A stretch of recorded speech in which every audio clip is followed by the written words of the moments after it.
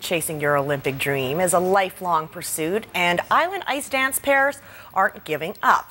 Mexican-born Leonardo and Pilar Maekawa have been skating for Canada their whole lives, but will now compete for Mexico in major junior competitions. As Jordan Cunningham shows us, this week's Island MVPs are improving leaps and bounds.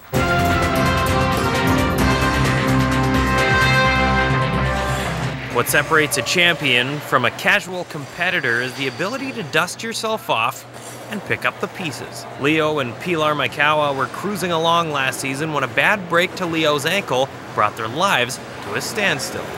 We were supposed to go to Junior Worlds that year. At first I thought my world had ended and I was going to go into a mental breakdown and cry.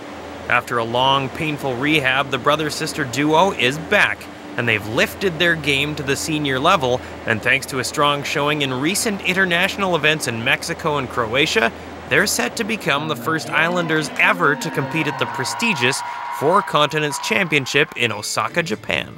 The goal in Osaka is just to skate the best we can, have fun, and just make everyone here in Victoria proud.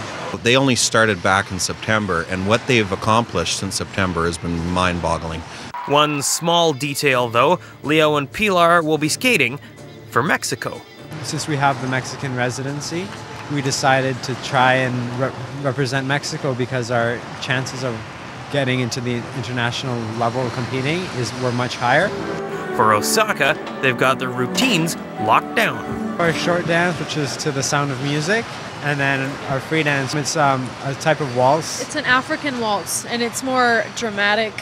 That means the Canadians representing Mexico will skate an African waltz in Japan. Well, we like to be multicultural, so...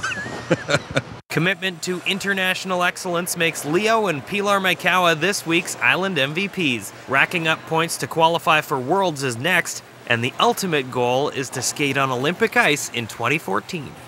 Nowhere are they more looked up to than at their home club. What do you think makes them good skaters? How much they practice and work together. We love skating for this club. They've been such a huge support for us since we moved here to skate. They've just been so amazing, and they believe in us, and that makes us believe in what we do. Island fans can meet Leo and Pilar as well as see them skate during the intermission of the Victoria Grizzlies game on Friday, January 18th. Jordan Cunningham, CTV Sports, Saanich.